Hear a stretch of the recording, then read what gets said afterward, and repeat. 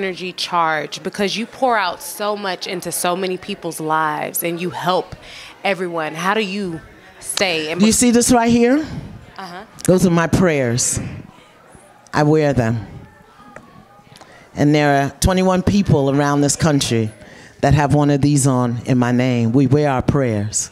We don't have to wait for them to show up. It's a Buddhist tradition. Yeah. So we pray in the knot, and then we pray on the cord, and then we tie it into a knot, and then we wear it. I wear my prayers. So all I have to do is show up and look pretty.